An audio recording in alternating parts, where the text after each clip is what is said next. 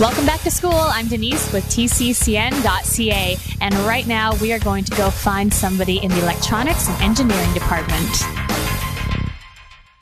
We are here at the Electronics and Engineering Department, and I'm very excited because it's my favorite part of the day because I get to play with robots. I love robots, just in case you didn't know.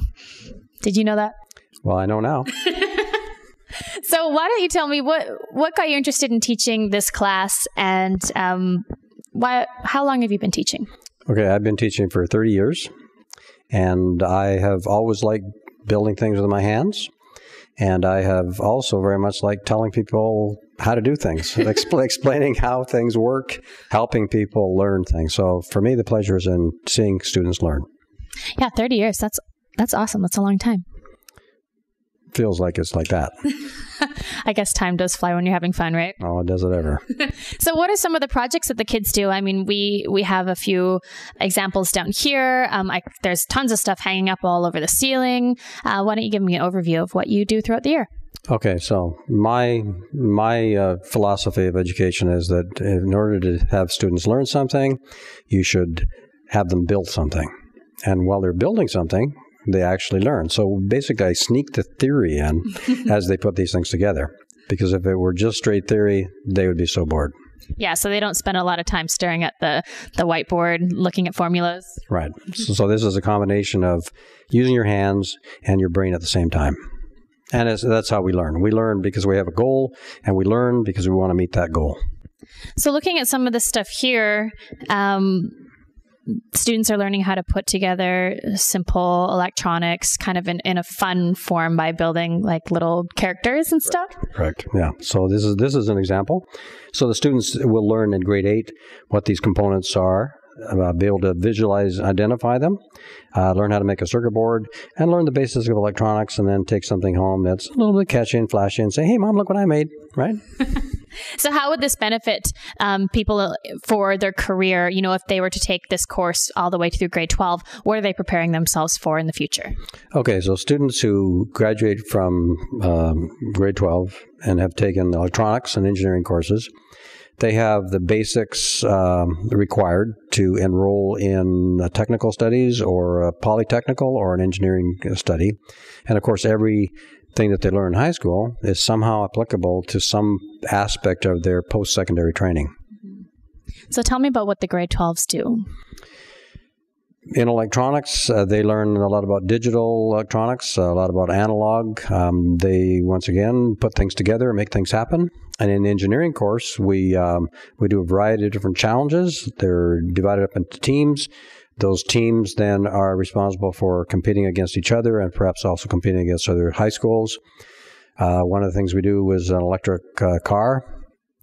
They have to build a vehicle that uses a 1-horsepower motor and goes the greatest distance in 1 hour on one charge of batteries. So there's a lot of thinking and building that's required to meet that objective.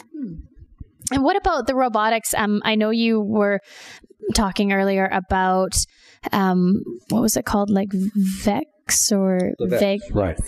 Recently, a lot of the schools in North America have adopted this program where the students compete with each other and then compete regionally and then compete nationally on this robotics, where they build this robot from a platform and they're required to put this together to perform a specific task.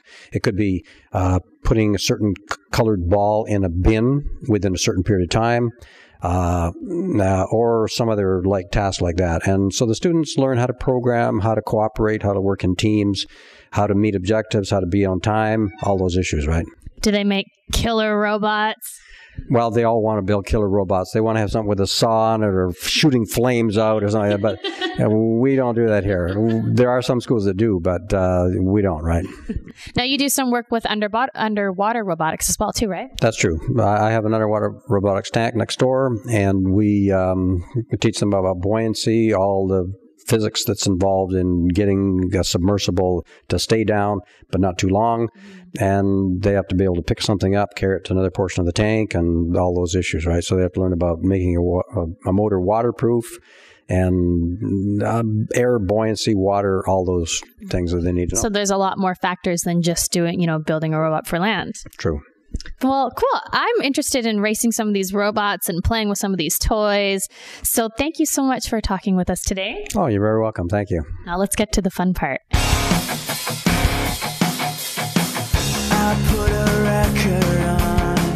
You skip the needle to your favorite song. Baby, won't you take me on? Baby, baby, won't you take me on? Love lies beyond the words. I'm head over heels and you're my favorite girl. Baby, won't you take me on? Baby, baby, won't you take me on? Let's hit the town, see the sights, hear the sounds, taking a stroll. Hit the floor, lose control, come on, let's go! We'll dance all night. We've waited all our lives, it feels so right. We'll dance all night. Come close and we can let this love inside. I love the way you are. Dancing like you've never. Well, I had a lot of fun and I learned a lot talking to these teachers hanging out at the school, and I hope you did too. We got to race robots, drill some holes, check out things in 3D. But there's one more thing that I got to tell you about. I'm not nerdy anymore. I got myself some ink.